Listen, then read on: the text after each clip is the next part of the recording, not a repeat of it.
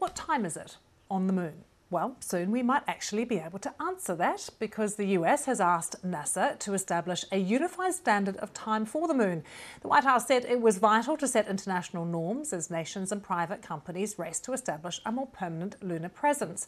And NASA has until 2026 to figure it out. The time zone will be called Coordinated Lunar Time. Let's speak to Professor Catherine Haymans, astronomer for Scotland. Very good to see you. What a challenge. How hard is it going to be to work out what the time is on the moon?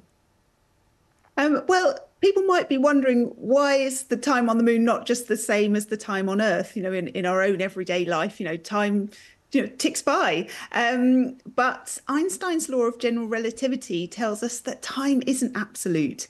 It changes depending on where you are in the universe. The rate that clocks tick depends on the gravity where you are. Now, the way we define time here on Earth is using atomic clocks. There is the International Bureau of Weights and Measures in France. They monitor these atomic clocks, and that sets the universal coordinated time that we use every day here on Earth. Now, if you took those atomic clocks up to the moon, they would run slightly faster because the gravity on the moon is less. You might remember the pictures of the astronauts when they landed at the Apollo missions. They bounce up and down. That's because the gravity is less on the moon.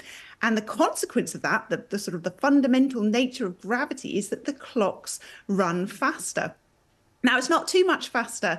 If you took an atomic clock up there, 50 years later, it would only be running 1 second faster. So it's only a very small time difference.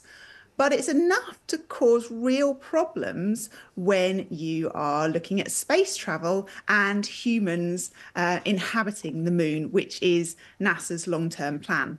Catherine, you mentioned the Apollo mission. There have been others as well. So what's happened up until now? Do different countries use their own time zones when they go up there? Exactly, yeah. So there are different ways that you can define it. You might want to define the time based on Earth, based on your own country, based on wherever your Houston centre is or equivalent. So there's not been a sort of a coordinated time. And you could imagine this would be okay if it was just different nation space agencies, but now we have private companies as well also racing to the moon. There was the recent, the first US company to land on the moon recently with Intuitive Machines. So the moon is becoming a really busy place. And if we want to keep it safe, then we need to define a standard time that everyone can stick to and agree to. Now, this was actually called for more than a year ago by the European Space Agency. So the White House are just catching up here. But it's important because the White House has the most ambitious time to get humans back on the moon. The plan is for humans to be landing on the moon again at the end of 2026. And China is planning astronauts to land there in 2030. So it's exciting times ahead for human exploration on the moon.